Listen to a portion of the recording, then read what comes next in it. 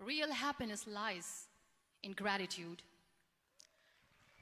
So I am here, and I'm going to share the story of that woman. That is my story. The story of gratitude.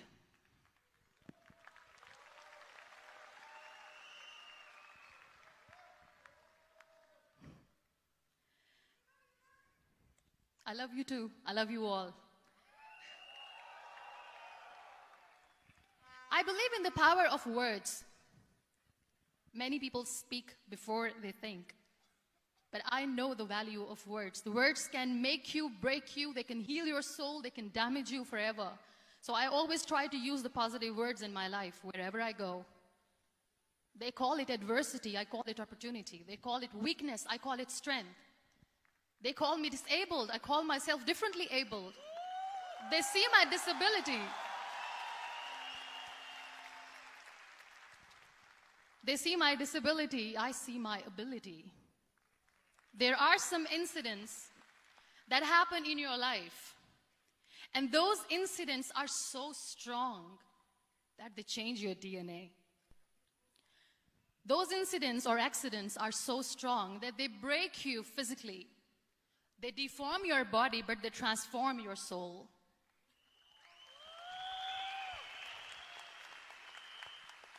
Those incidents break you, deform you, but they mold you into the best version of you.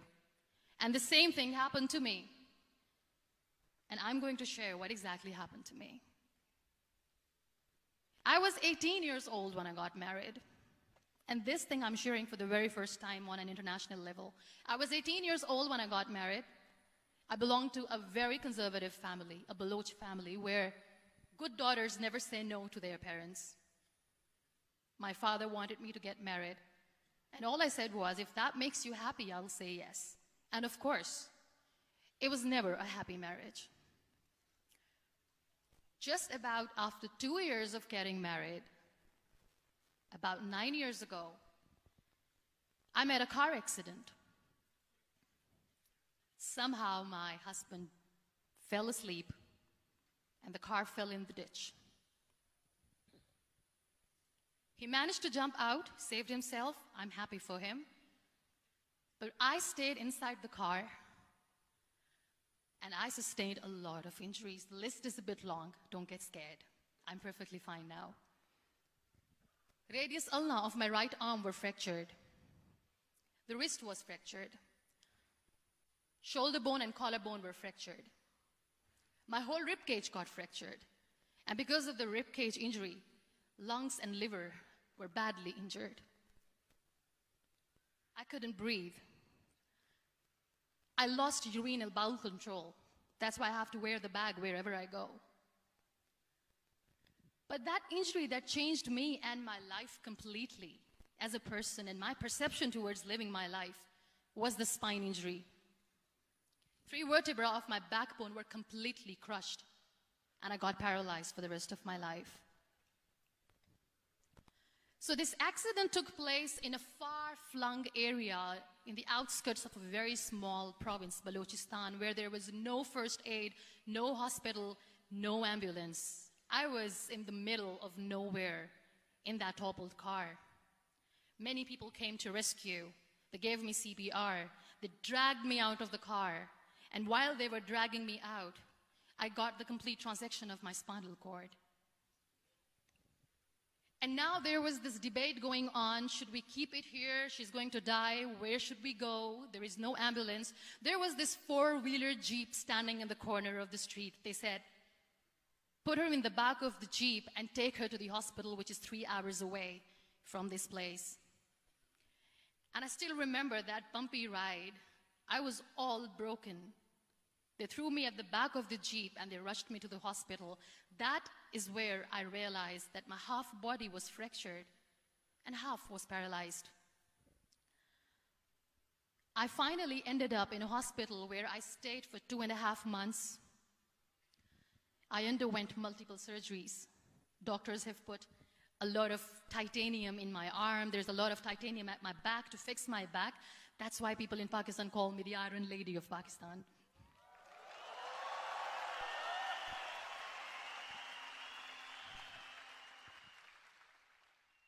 Sometimes I wonder how to describe all this all over again. And somebody has rightly said that when you share your story and it doesn't make you cry, that means you have healed.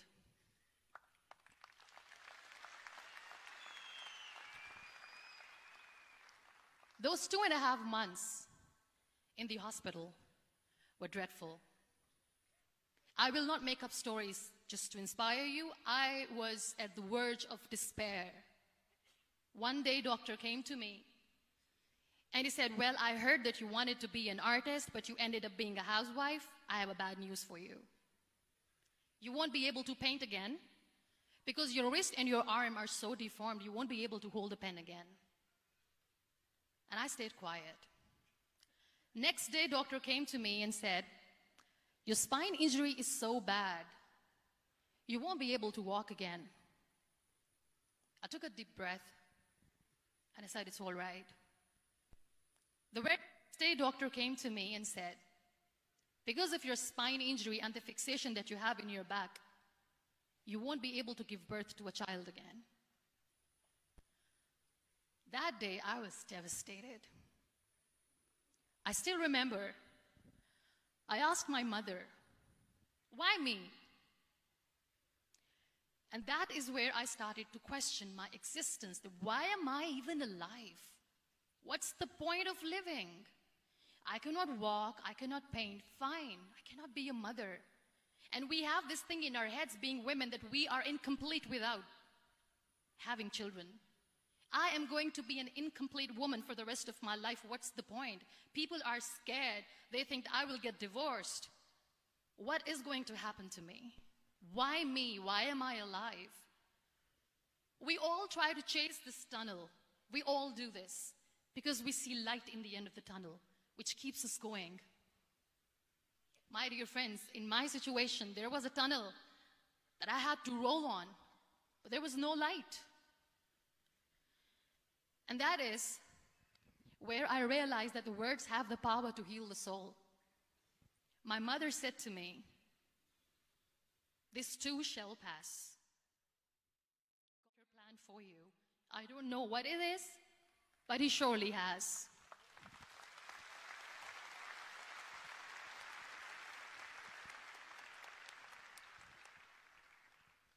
And in all that distress and grief, somehow or the other, those words were so magical that they kept me going. I was trying to put that smile on my face all the time, was hiding. It was so hard to hide the pain, which was there. But all I knew was that if I will give up, my mother and my brothers will give up too. I cannot see them crying with me. So what kept me going was, one day I asked my brothers, I know I have a deformed hand, but I'm tired of looking at these white walls in the hospital and wearing these white scrubs. I'm getting tired of this. I want to add more colors to my life. I want to do something. Bring me some colors. Bring me some small canvas. I want to paint. So the very first painting I made was on my deathbed, where I painted for the very first time. It was not just an art piece or just my passion. It was my therapy. What an amazing therapy it was. Without uttering a single word, I could paint my heart out. I could share my story. People used to come and say, what lovely painting. So much color. Nobody could see the grief in it. Only I could. So that's how I spent 2.5 months in my hospital, crying, never complaining or whining, but painting. And then I was discharged, and I went back home. And I went back home, and I realized that I have developed a lot of pressure ulcers on my back and on my hip bone. I was unable to sit. There were a lot of infections in my body, a lot of allergies. So doctors wanted me to lie down on the bed straight for not 6 months, for not 1 year, for 2 years. I was bedridden, confined in that one room, looking outside the window, listening to the birds chirping, and thinking maybe there will be a time when we'll be going out with the family and enjoying the nature. That was the time where I realized how lucky people are. but they don't realize. That is the time where I realized that the day I'm going to share this pain with everyone to make them realize how blessed they are, and they don't even consider them lucky. There are always turning points in your life. There was a rebirth day that I celebrated. After 2 years and 2.5 months, when I was able to sit on a wheelchair, that was the day when I had the rebirth. I was a completely different person. I still remember the day I sat on the wheelchair for the first time, knowing that I'm never going to leave this, knowing that I won't be able to walk for the rest of my life. I saw myself in the mirror and I talked to myself. And I still remember what I said. I cannot wait for a miracle to come and make me walk. I cannot sit in the corner of the room crying, cribbing, and begging for mercy because nobody has time. So I have to accept myself the way I am. The sooner the better. So I applied the lip color for the first time.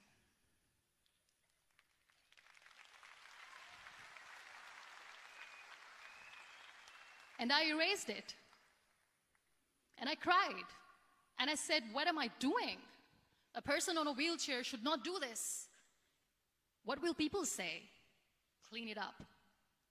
Put it again. This time I put it for myself. Because I wanted to feel perfect from within.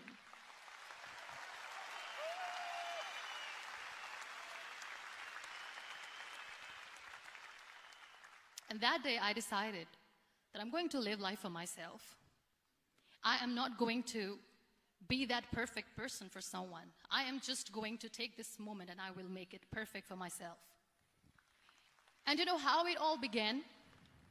That day I decided that I'm going to fight my fears. We all have fears.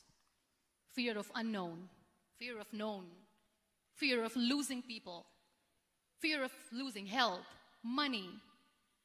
We want to excel in career, we want to become famous, we want to get money. We are scared all the time. So I wrote down one by one all those fears. And I decided that I'm going to overcome these fears one at a time. You know what was my biggest fear? Divorce. I couldn't stand this word. I was trying to cling on to this person who didn't want me anymore, but I said no.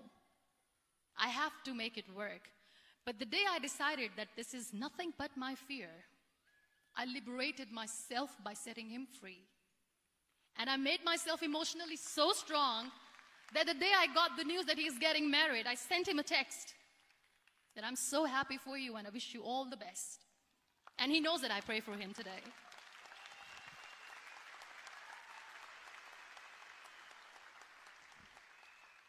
My biggest fear, number 2, was I won't be able to be a mother again. And that was quite devastating for me. But then I realized there are so many children in the world, all they want is acceptance. So there is no point of crying, just go and adopt one. And that's what I did.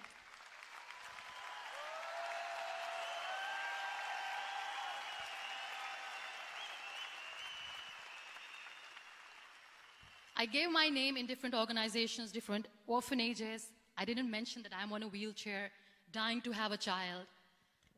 So I just told them that this is MUNIBA Mazari and she wants to adopt a boy or girl, whatsoever, but I want to adopt a kid. Waited patiently. 2 years later, I got this call from a very small city in Pakistan. I got a call and they said, are you MUNIBA Mazari? There is a baby boy and would you like to adopt? And when I say yes, I could literally feel the labor pain. I said, yes, yes, I am going to adopt him. I am coming to take him home.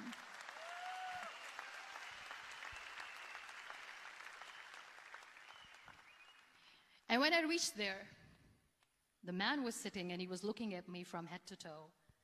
And in back of my head, I kept thinking that, oh my God, he is going to say she's on the wheelchair, she doesn't deserve it. How is she going to take care of him? And I looked at him and I said, do not judge me because I'm on the wheelchair. But you know what he said? He said, I know you will be the best mother of this child. You both are lucky to have each other.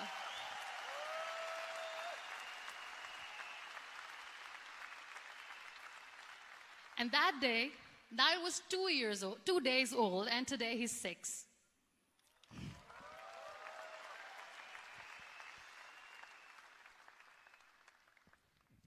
You'll be surprised to know another bigger fear that I had in me. It was facing people. I used to hide myself from people.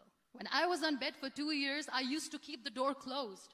I used to pretend that I'm not going to meet anyone, tell them that I'm sleeping. You know why?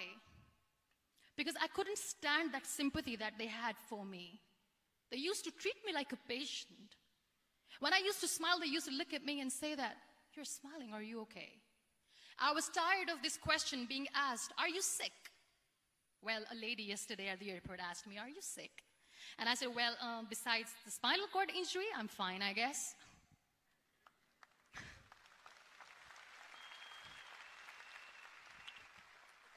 But those are really cute questions. They never used to feel cute when I was on the bed.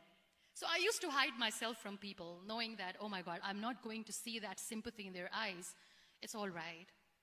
And today I'm here speaking to all these amazing people because I have overcome the fear.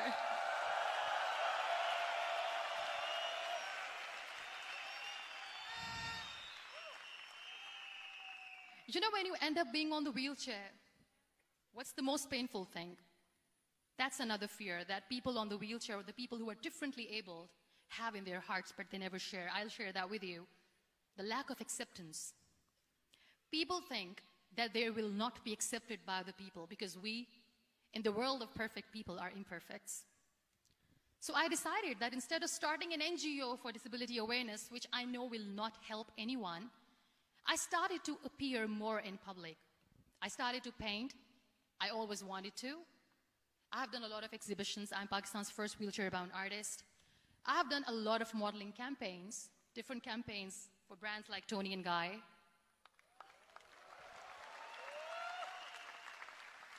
I have done some really funny, breaking the barriers kind of modeling. There was this one by the name Clown Town where I became a clown because I know that clowns have hearts too.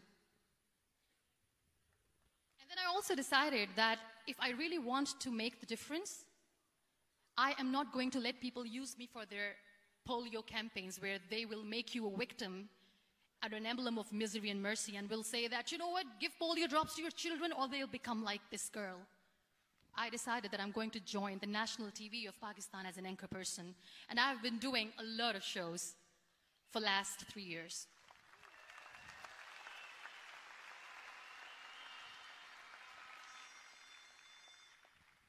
So when you accept yourself the way you are, the world recognizes you. It all starts from within. Thank you. I became the National Goodwill Ambassador for UN Women Pakistan, and now I speak for the rights of women, children. We talk about inclusion, diversity, gender equality, which is a must. I was featured in BBC 100 Women for 2015. I'm one of the Forbes 30 under 30 for 2016. And it all didn't happen alone. You all are thriving in your careers. You have bigger dreams and aspirations in life. Always remember one thing. On the road to success, there is always we, not me. Do not think that you alone can achieve things. No. There is always another person who is standing behind you, maybe not coming on the forefront, but behind you, praying for you and supporting you. Never lose that person. Never.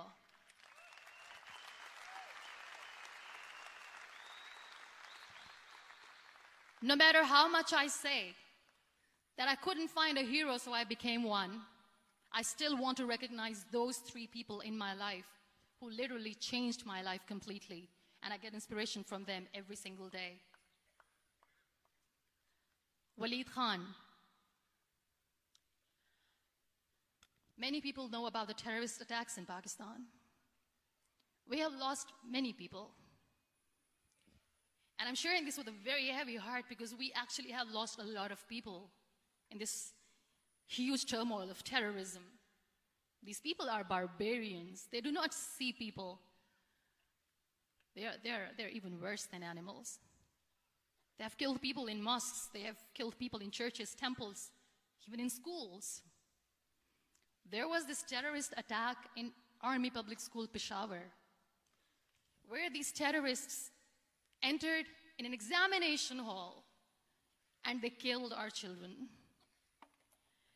And in that attack, that day, this beautiful boy, Walid Khan, who was my hero, my real-life hero, was the proctor who was taking care of the students, was keeping an eye on the students.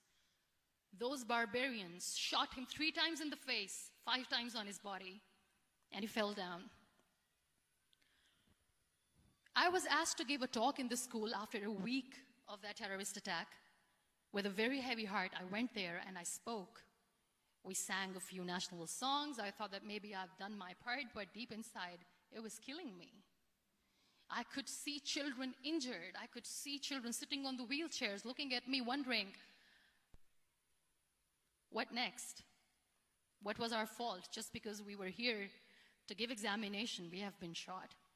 So many people, so many children lost their friends. Their classrooms were empty. The next day they went to the classroom. So this kid, Walid Khan, I was asked that he is in a hospital right now, and you have to go and see him and motivate him and tell him that it's going to be okay. And when I saw Walid Khan coming on the wheelchair for the first time in front of me, face was all deformed. His leg was fractured, his arm was fractured. He couldn't talk, he lost his teeth. He cannot sneeze, he cannot smell. He cannot eat. And I kept thinking, what should I say? That everything is going to be all right? No, nothing is all right. And while I was juggling with the words, what to say, what not to say, this beautiful child, Walid Khan, came to me and he said, "Are you MUNIBA Mazari?" I said, "Yes." He said, "Baji, let's take a selfie."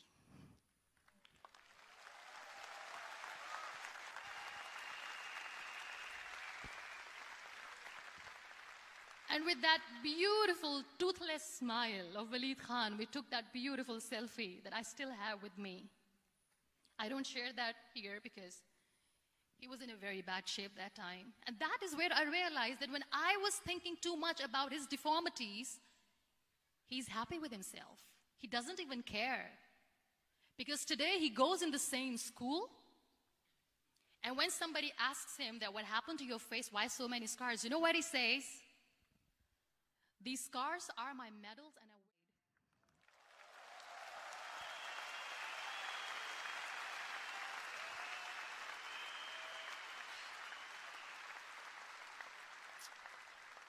And how beautifully he says, "The terrorists wanted me not to study. I am going to study. I will become a doctor one day. And this is my way of taking revenge from those terrorists." Another real-life hero, of course, my son. His name is Nile, N-I-L-E, River Nile. I learned so much from this kid. The first and foremost thing is patience. How to be patient when you know that your mother cannot walk, when you know that your mother is different from the other women, when you know that your mother cannot go out and play with you, how to stay calm. He loves football. And when we got the very first football, he was 4 years old. He was super excited. I still remember he came in the room and he said, "Mom, let's play football." And he kept the ball in my feet. And he said, "Let's kick it."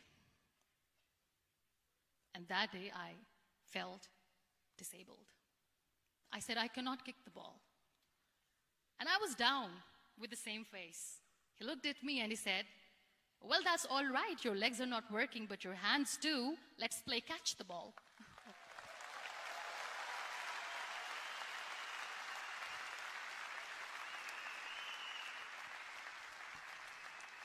You know what? That day he made me realize that when you think your glass is half empty, come on, your glass is half full. It's all in here and here. Last but not least, the woman who made me realize that heroes have no gender. The woman who believed in me even when I was completely at the verge of despair, where everybody left, she was there. And every time I looked at her, without saying anything, she used to look at me and said, "This too shall pass. God has a bigger plan. And one day you will say that, oh my God, that is why God has chosen me." She never cried in front of me. She has always said that there will be haters, there will be naysayers, there will be disbelievers, and then there will be you proving them wrong. My mother.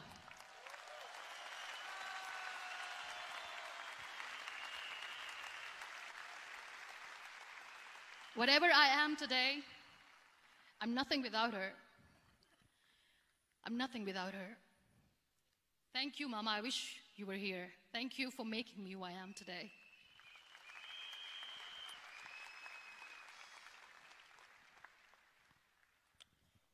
You know what? We human beings have a problem. Out of many problems, there is one more, and this is self-created one. We always expect ease from life. We have this amazing fantasy about life. This is how things should work. This is my plan. It should go as per my plan. If that doesn't happen, we give up. So my dear friends, let me tell you one thing. I never wanted to be on the wheelchair. Never thought of being on the wheelchair. I was always aspiring to do bigger things, but had no idea that for that I have to pay the price to be where I am today. It's a very heavy price. This life is a test and a trial, and tests are trials are never supposed to be easy. So when you are expecting ease from life, and life gives you lemons, then you make the lemonade, and then do not blame life for that, because you were expecting ease from a trial. Trials make you a stronger, better person.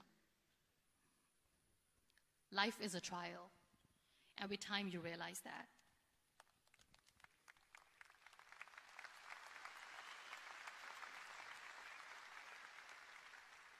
It is okay to be scared. It is okay to cry. Everything is okay, but giving up should not be an option. They always say that failure is not an option. Failure should be an option, because when you fail, you get up, and then you fail, and then you get up, and that keeps you going. That's how humans are strong.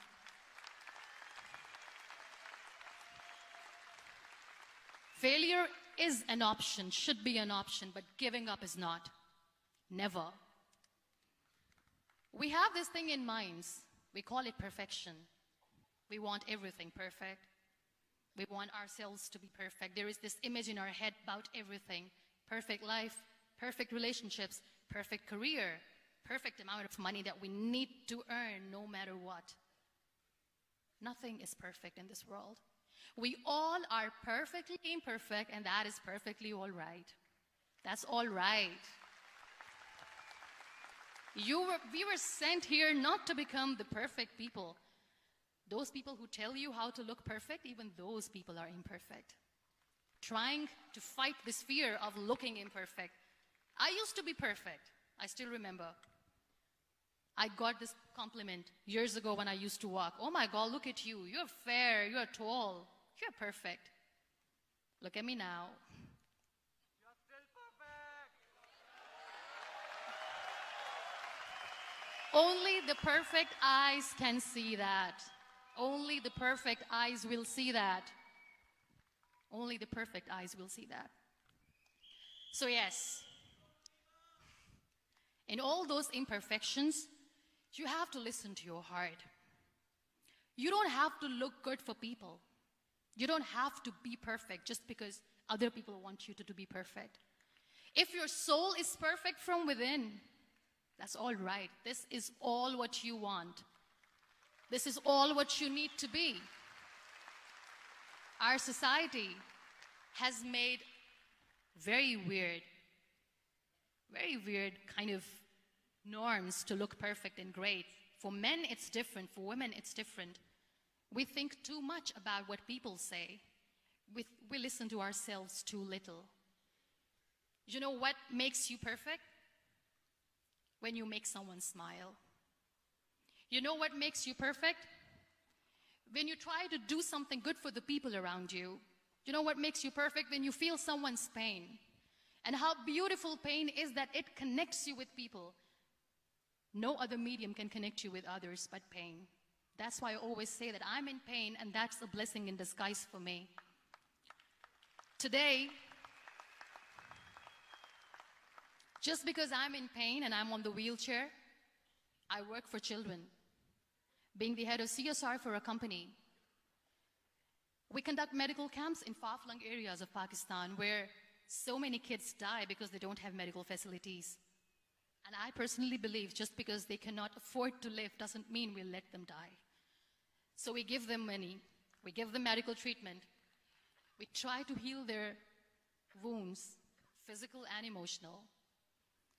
And I also work for the beautiful people, we call them third gender, the transgender community of Pakistan. You know what connects me with them? All my imperfections. When I go and I hug them, they never judge me.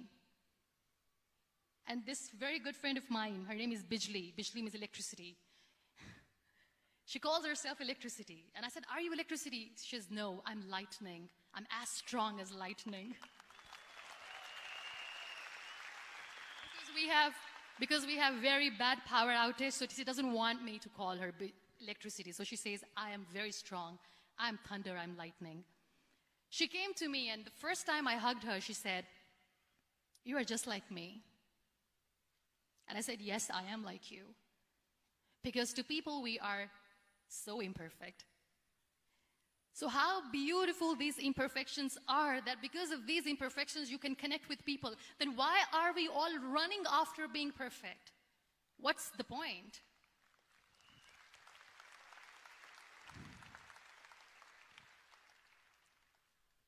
Every time I go in public, I always smile.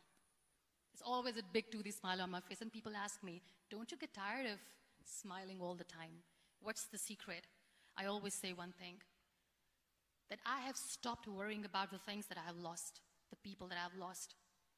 Things and people who were meant to be with me are with me. And sometimes, somebody's absence makes you a better person. Cherish their absence. It's always a blessing in disguise.